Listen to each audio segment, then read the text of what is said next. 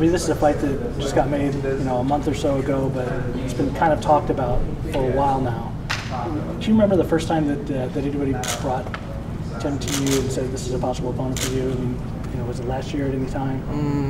Yeah, it was brought up a couple times here and there. Most of the time on like 2 weeks notice type stuff. You know how Strikeforce is doing. So what did you think of it at those times? Was it a fight that you looked forward to for a while?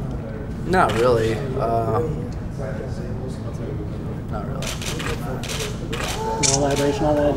I mean, you'll take who they give you? Yeah, that's it. How does it feel to be back in the Superfield? It's good.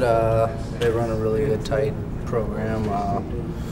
You know what you're getting when you go to UFC now. You know what you're getting when you go to a Strikeforce event. So they run a good show and they know how to do it.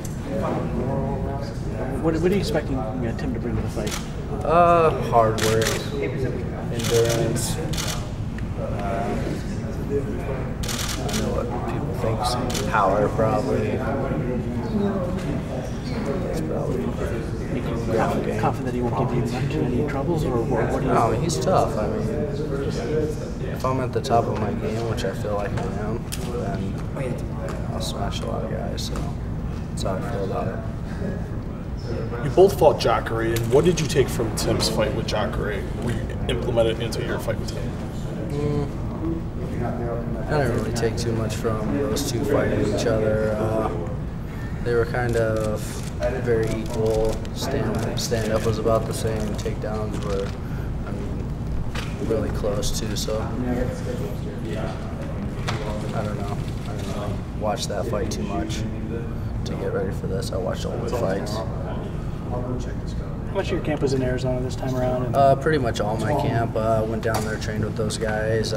Bigger bodies, 185 and 205 pounders, so it was good.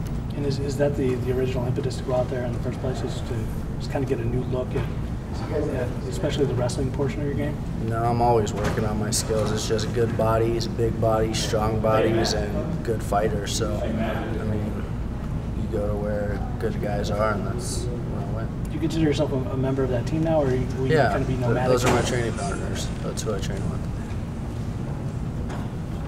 But do you still have a connection to... Like Matt over there? Not to the hit squad, but to Matt.